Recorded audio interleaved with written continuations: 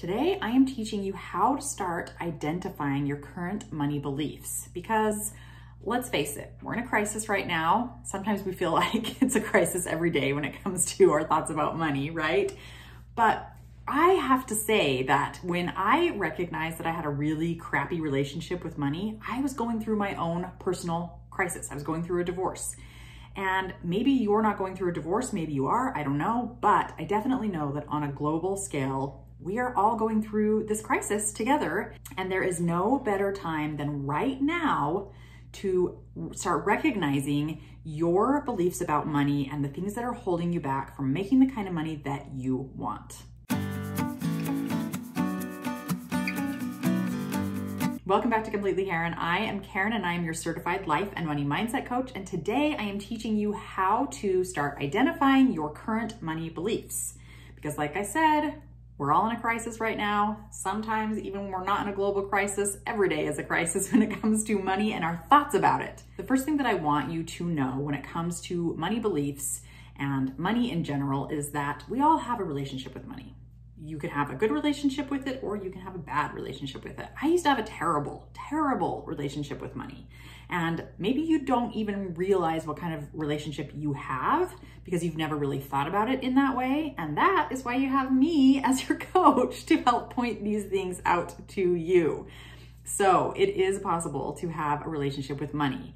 And the better your relationship, the more abundance and money you can create in your life. Now, I'm not just saying that you think, oh, money is awesome and I love it so much, and now I'm just gonna sit here on my chair and do nothing and money's just gonna come to me.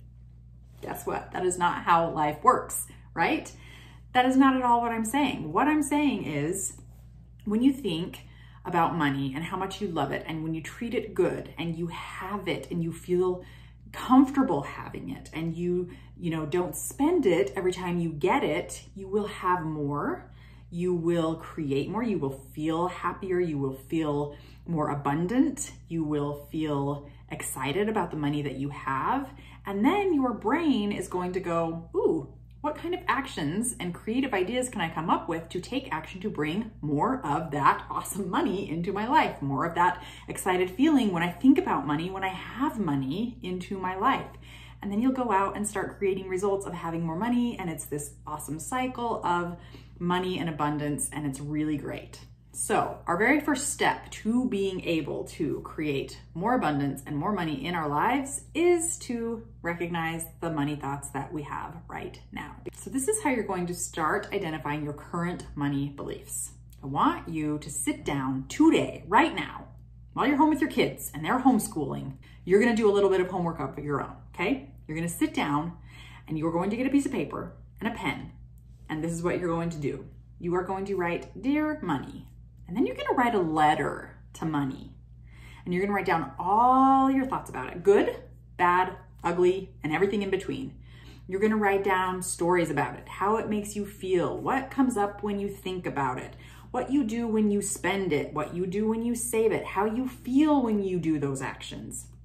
I want you to write down every single thought, and I want you to fill an entire page. And then I want you to sign it sincerely, your name. I promise you, if you do this, you will be very clear on your thoughts about money. You might have some good thoughts about money. You might have some bad thoughts about money. So I have done this in my past 4 or 5 years ago when I first came across this idea of having a relationship with money. I wrote a letter to money. I couldn't find it, or I would be reading it to you right now. But it was something like this. "Dear Money, I have a love-hate relationship with you. I hate you most of the time because I never feel like you're there when I need you. I do like to spend you, but I always am worried that I'm never going to have enough at the end of the month. You stress me out. I feel like all you do is go to bills." Like it was just, one thing after another of why I hated money so much, right? You might have those same feelings. And if you do, the purpose of this letter is to recognize and be aware of how you're feeling about money. Because you can't change anything if you're not aware of it in the first place, right? I've said this before, but it's kind of like with the location of Google Maps. you say you want to go to a certain place, Google always says, what's your location? Where are you starting from? Google doesn't know how to tell you how to get to that place without knowing where you're starting from. And it's the exact same idea. We got to know where your thoughts are right now to be able to get to where you want them to be. So that's the purpose of this whole video and this whole exercise of writing the letter to money, is to know what your thoughts are, your current beliefs about money right now. Once we know those, we can take some steps to start to change them. But we got to know where you're at now.